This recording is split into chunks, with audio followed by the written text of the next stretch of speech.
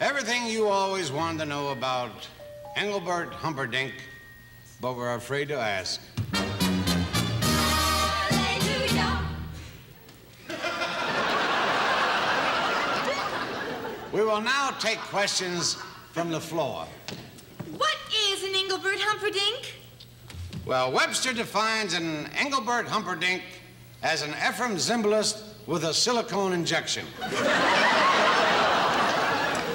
Is there only one Engelbert Humperdinck? No. Engelbert Humperdinck also happens to be the call letters of a Czechoslovakian radio station. How often does an Engelbert Humperdinck?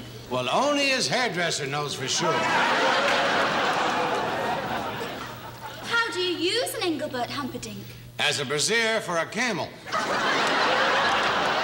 Is Engelbert Humperdinck permissible? Well, is Engelbert Humperdinck permissible? Yes, but not on the first date.